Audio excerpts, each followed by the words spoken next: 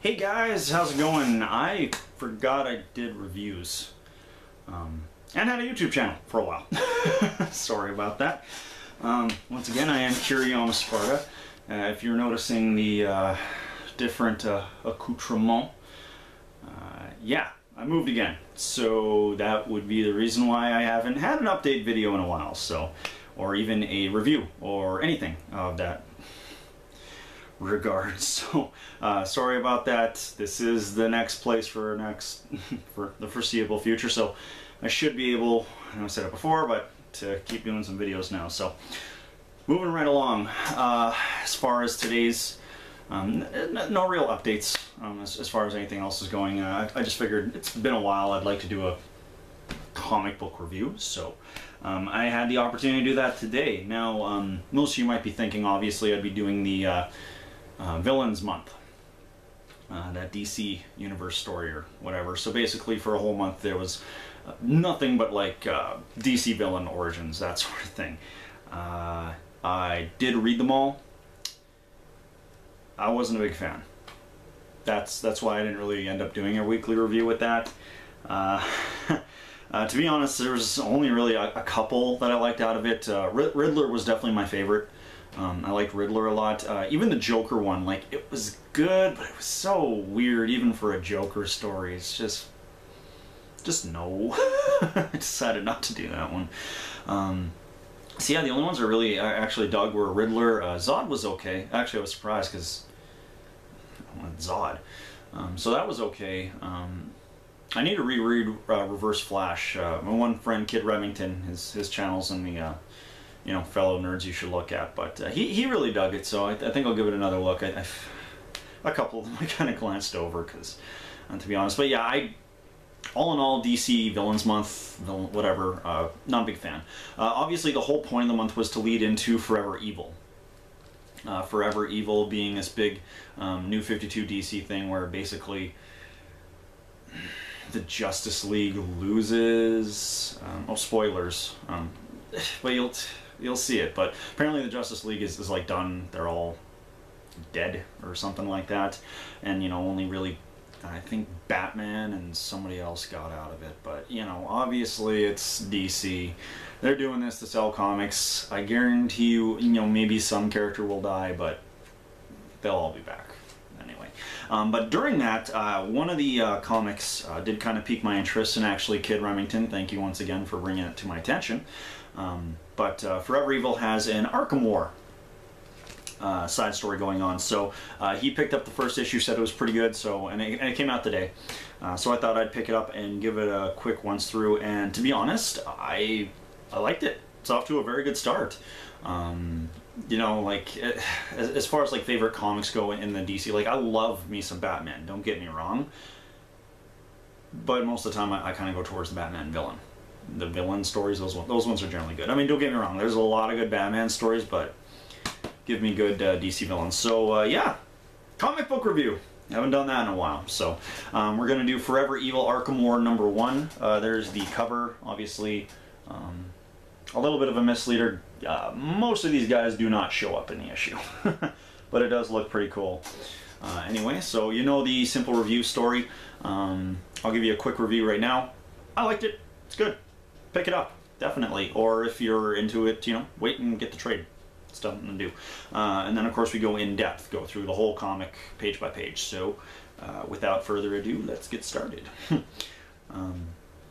So, the comic basically starts off with Gordon and his lieutenant. I don't know her name. Sorry. But they're basically discussing how apparently Bane has shown up and broken into Blackgate Prison, and how it seemed very calculated, very Bane-like. They knew the layout, they knew exactly what they were doing. And this is in the midst of, you know, everything's already going to hell, because the Justice League's apparently gone, like Gotham City's like on reserve power. Just not a very good time for the city, and obviously the cops are trying to deal with it because apparently, you know, Batman's dead. So they're discussing that, yeah, when Bane already showed up, like there'd already been rioting in the prison, like basically everyone had already broken out, so he's just basically added on to the mess. Gordon and his lieutenant. I think that's who she is, but they're basically talking. Oh, Detective Pierce. There you go. It's Detective Pierce. Sorry about that. Anyway, they're talking about how, you know, apparently, apparently the Justice League is dead. Lights are out, and Gotham's been split between a dozen homicidal Arkham escapees, and our secret weapon is gone, probably for good. Batman. So everyone's pretty much assuming Batman's gone, and the whole Gotham City is just going to hell. Obviously, all the Arkham guys have broken out, and they're each taking over their own separate territories. Very No Man's Land-ish. One thing you'll notice a lot with this, especially since this first issue focuses on Bane a bit, I was getting a lot of Dark Knight Rises, you know, kind of feeling from it. So, basically, yeah, Bane has shown up, and they're trying to figure out why. While this is going on, we cut to the hospital, where apparently one of the newer Batman villains I haven't been really checking out with Professor Pig, P-Y-G. I love that spelling.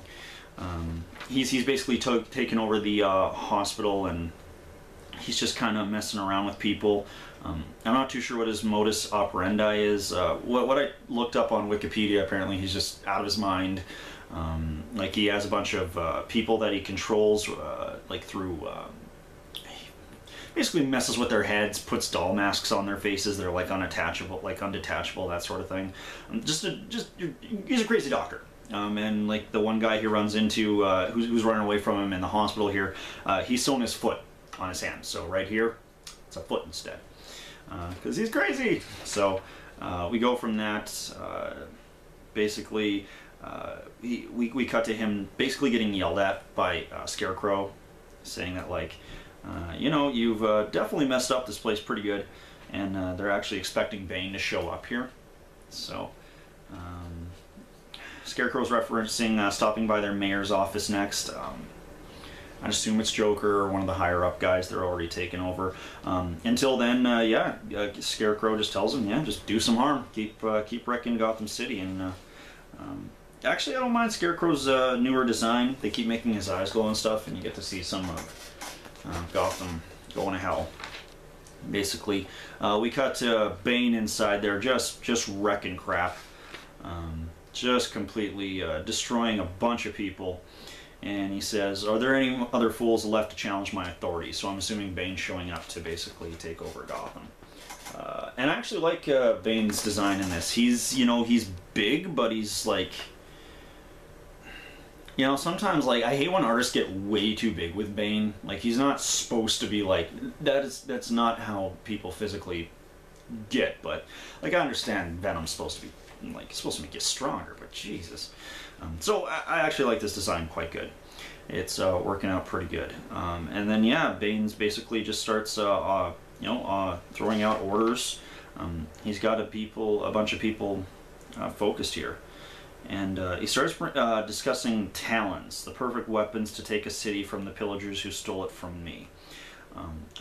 Talons, I'm not too sure. I'm assuming this might be some Court of the Owls kind of thing. Like I said, I'm not too up to date with New 52. Besides Death of the Family, I wasn't really even looking into it that much.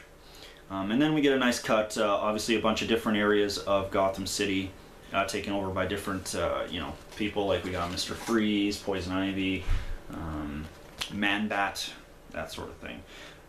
We cut to Penguin, obviously still in the Iceberg Casino. He's with Scarecrow, and they're talking, and it looks like they have a little model. They have a little model of Gotham City, and each one has like a stake in it with like whoever's taken over that area. Like, this is Zaz's area, this is Poison Ivy's. And then they proceed to just start stomping all over it and destroying it and all that kind of thing. We cut back to Professor Pig coming back into the hospital. He's got like a tray of a bunch of random organs, and he's drinking a pop. Like, once again, he's just, I don't know, he's just kind of crazy. I guess that's his whole thing. And then, yeah, he comes in, and Bane's waiting for him. And basically Bane tells him, yeah, you're no longer working for Scarecrow. What Arkham and its mad idiots thought it controlled is now mine, and you'll help me spread the word, Pig.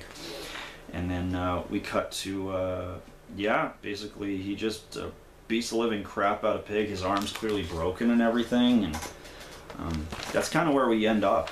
Basically, the lunatics have been running over Gotham, and Bane is there to take Gotham back from the loonies. So yeah, to be quite honest, Forever Evil Arkham War #1, I dug it. I thought it was pretty good. I need to check out these other Forever Evils and see if they're really even worth reviewing. If you've checked them out, obviously, I think they're up to issue 2 or 3 right now. Definitely leave me a message in the comments. I'd like to know. Because once again, obviously, as far as comic book reviews go, I mean, I need to be kind of invested in it. So that's why when I saw Arkham War, I figured, you know, this is a good one to discuss. Besides that, yeah, I'd say if you're a fan of, you know, Batman's Rogue Gallery, definitely check it out. Besides that, once again, I am Kiriyama Sparta. Hopefully I'll have some more reviews coming up here in the next couple days and next couple weeks. Obviously now I'm doing some new comic reviews. Yeah, we have a whole bunch of other things to kind of go over, so happy to be back. And yeah, if you had a good time with this video, hit that like or subscribe button. Always do appreciate it. But yeah, thank you very much for your guys' patience, and I'll have some more videos for you guys down the road. You stay classy, YouTube.